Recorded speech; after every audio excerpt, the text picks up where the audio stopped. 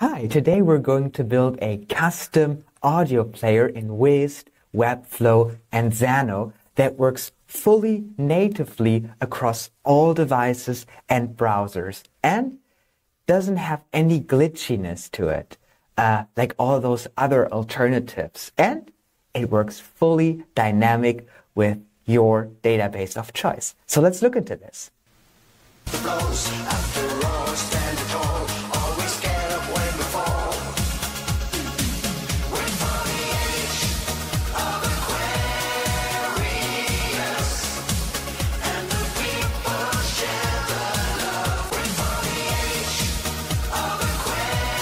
Isn't that amazing? So now you can create an audio player for voice messages, audiobooks, music, background music, whatever your heart desires and whatever your project requires, it is possible. And it is possible in less than 6 actions and can be set up in less than 6 minutes as well. So let's get right started into the setup. First into Webflow, because this is one of the first audio players and the first one that works with Wized, which can be customized and styled however you want. So just so that you're aware of it, we will have custom attributes from custom code for the Wized skeleton. And this is not a skeleton that is action-based. This is a skeleton that is just time-based, just 1,300 milliseconds. Then we have some attributes here, tmplier. This is not something that you need to customize. This is just an attribute that will help the script that will run in a run function to know, okay, this is the pause component, this is the start component, right? This is just so that the code that works on the back end can understand what component is intended to do what. So that's it. And yeah, we have them across the play buttons as well, but they're not important. Just please ignore them. But you can customize and style those.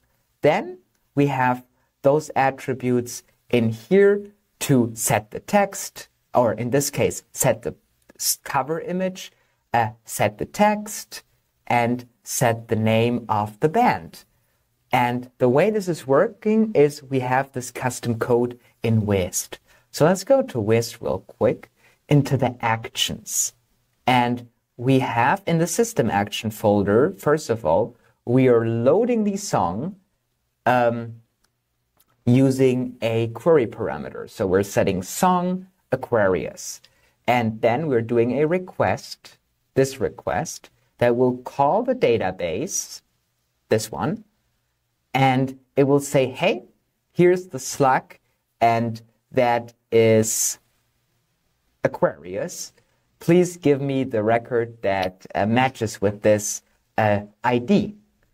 And then what we're getting returned is this object that contains the files and all the information. And yeah, let's play it. And yeah, so we're loading this. Now, after we loaded that, and this is where it gets a bit tricky, we're setting a text field that you cannot see right now. So we're setting a text field to the URL of the file.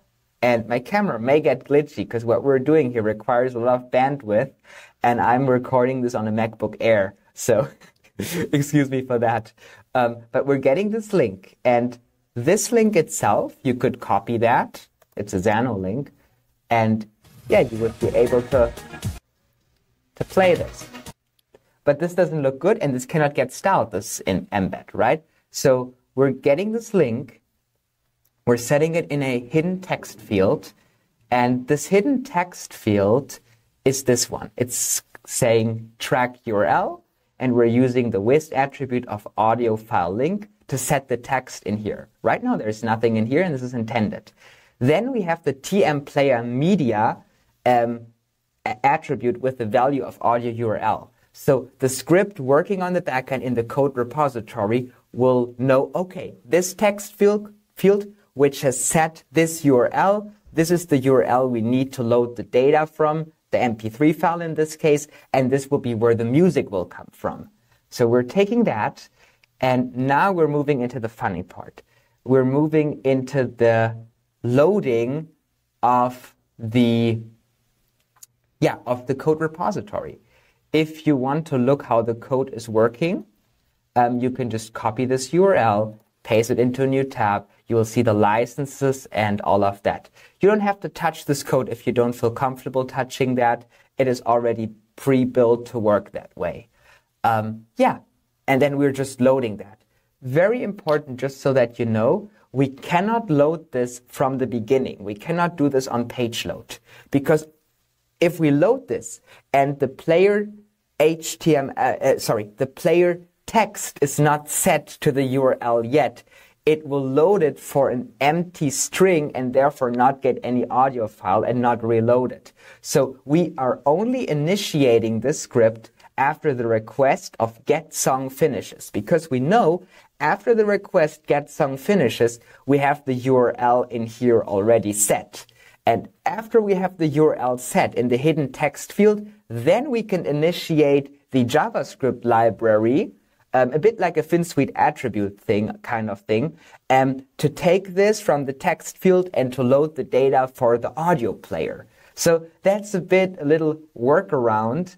But that's how it's working. This is the system. And now we have the content folder. By the way, somebody asked how I folder my things. This is how I folder it. This item has its own folder, audio player. We have system. This is all the technology, API calls. And then we have content. This is just the basic content. And then we're just setting the content, the text, using set text or set image. That's very simple. There are enough videos about that. But that's it. It's very simple, and you can customize and style the audio player however you like. And just for the last 10 seconds of this video, let's just enjoy the rest of this magnificent song.